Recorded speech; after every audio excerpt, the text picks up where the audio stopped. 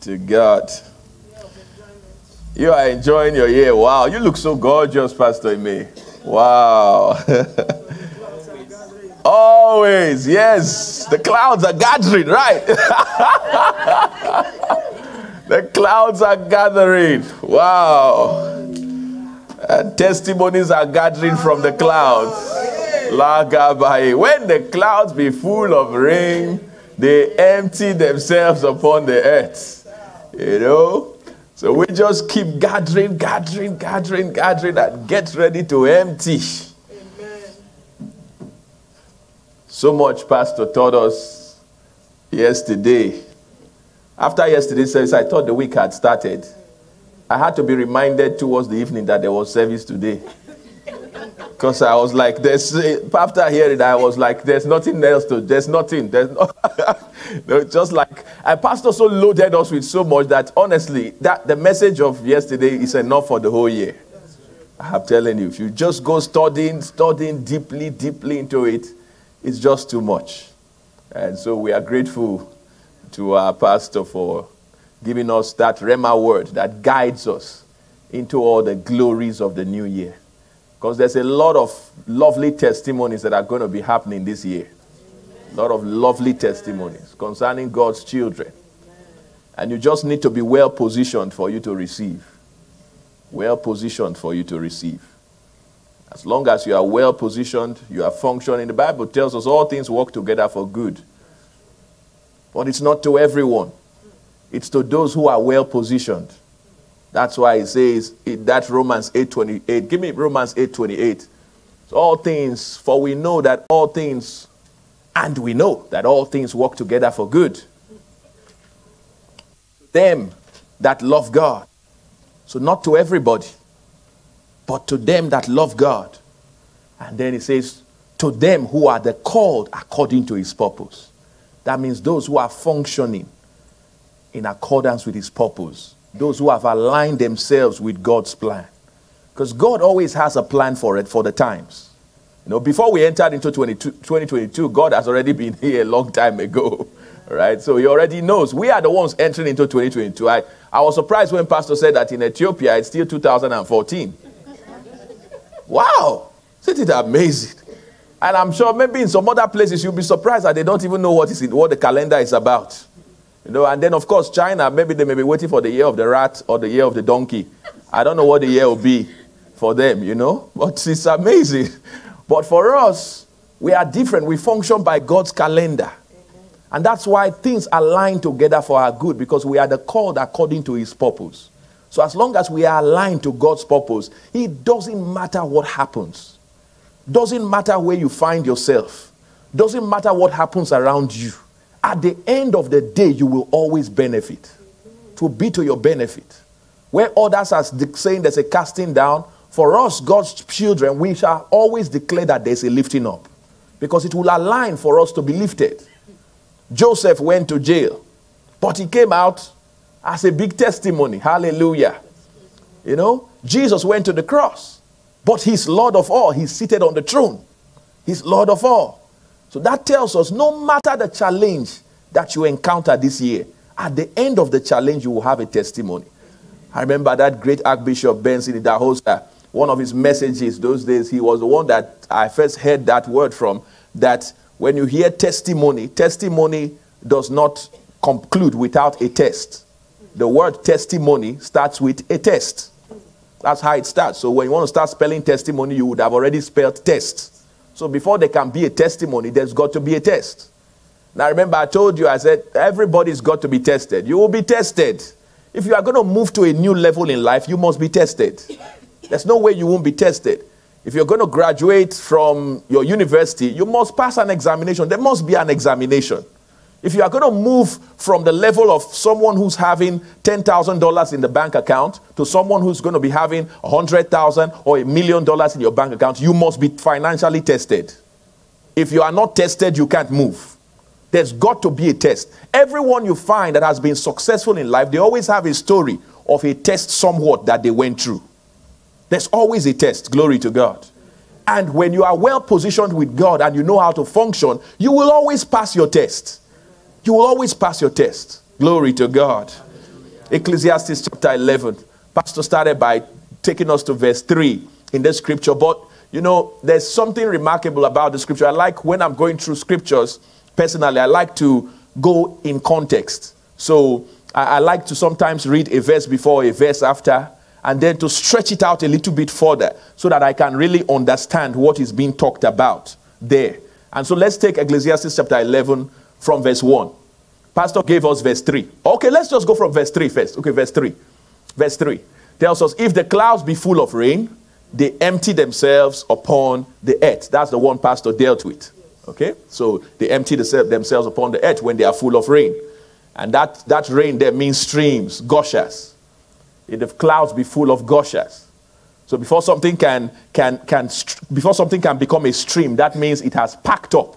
It has been saturated. Of course, before any cloud, at least I did a little bit about science before I started learning money. When a cloud becomes saturated, heavily saturated, that's when it deaminates and becomes water and comes down in the atmosphere. Right? Am I making sense? Okay, good, exactly. So before that cloud will turn into rain, definitely there has to be something that will make it to condense or come together. And then with the right temperature surrounding it, it comes down. So the right conditions are what makes a rain to come down. Glory to God. So those conditions, do you know, I learned some years back, this should be old technology now, that there were some places where they actually forced rain to fall by flying an aircraft into the air, provided there were sufficient clouds, and then releasing particles into the atmosphere that made the clouds to condense. And then rain actually fell. I learned about that technology. That was many years back. I don't know. Some of you are looking at me as if we are not in a world of technology. Where are you from? All right. Oh, years back. So they use that to manipulate. That also tells us we can manipulate our seasons. We can manipulate our seasons.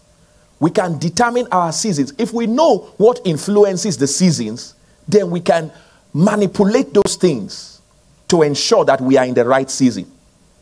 If there is drought in an atmosphere and you know how to get water into that atmosphere, then you can manipulate your own atmosphere. You can create your own world to suit you. In the midst of 36 degrees, there are some people who will have their windows open and they'll be going, they are wondering, why is there so much hot air? There are some others, they know what to do with the atmosphere.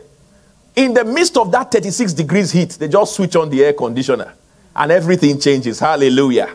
Changes. Inside here, now understand the weather outside may be hot, but inside here we have air conditioned the place for you. You can air condition your life.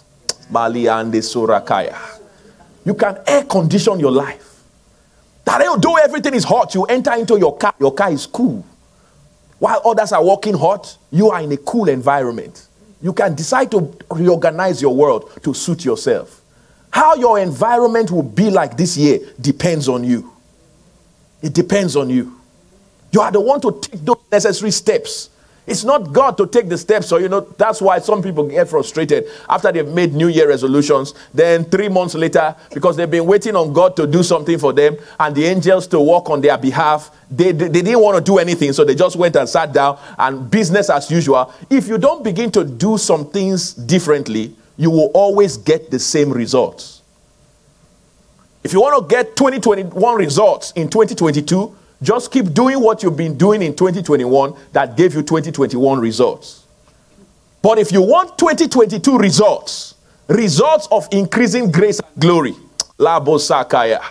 it's time to begin to take some necessary steps that will make things to change on your behalf. Hallelujah.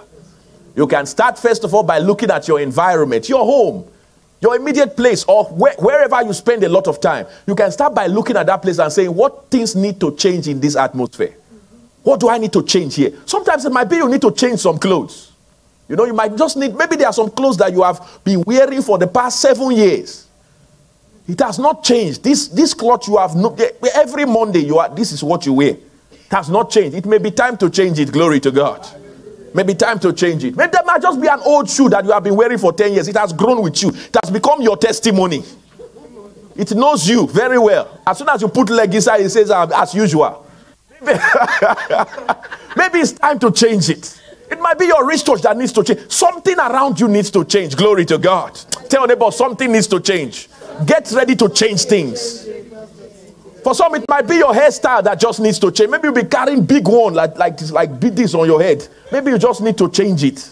I didn't say Bab Moro Moro. You just need to change something. Something just needs to change around you. Even the environment is constantly changing. The whole world is constantly changing. So you too, you just need to change something. Sometimes it might be that your car needs to change. Or it might be that your residence needs to change. The house you've been living in for a while just needs to change. Maybe you've been living in a house that's made out of bricks. And in that house, there are some houses in Australia. You wonder, is this part of Australia? You get to that place, everywhere is a mess. I mean, from the doorstep, the way, if rain falls, when the cloud be full of rain, nobody can put leg inside that house. You might just need to start thinking about, how do I change this place of residence? You start thinking about it. You start planning towards it. But something has got to change. Sometimes it might be the kind of friends you have been keeping for a while. Maybe you've been keeping complainants as friends, who only complain from morning to night. Every time when there's a gathering cloud in your own environment, it is clouds of complaint. They just empty themselves in your there's that emptying complaints all around you about how bad the other one is, how bad this one, how tough things are, everything tough. It may be time to just change that atmosphere. Hallelujah. Sometimes you need to let go of the old friends so that new friends can come around you. The best set of friends you can have are those who motivate you for success. People who motivate you, who stir up success in you. People who tell you there's something new, there's something ahead. Those who tell you you can do it. You can do it. Try. And even if there's a challenge and you discover, oh, well, it didn't quite work out. When you come back, they tell you, okay, maybe this was where you went wrong. Why don't you try this one again? And you keep trying and trying. Those are the people that stir you up for success. Blessed are you if you have those kind of people around you. Amen. The billionaires you have in the world today, the successful people you have in the world today, check their lives. They had such people around them who motivated and stirred them up to success. But if all you have around you is complainants, village thinkers, and those who are always thinking backward instead of thinking ahead, then all you just get, your life, no wonder you're like stagnant in life. Praise God. Hallelujah. Tell someone something must change. This year you are changing things. Changing things. And that's one of the beautiful things with this ministry. You cannot be in this ministry without changing something. Something will surely change. If nothing else will change, to start with, the way you talk about yourself will begin to change. In this ministry, you don't find anybody talking down themselves. Say, me, I've just been having it so bad. I had this headache the other day, then I went out quarantine the other one, then I lost my job the other one, then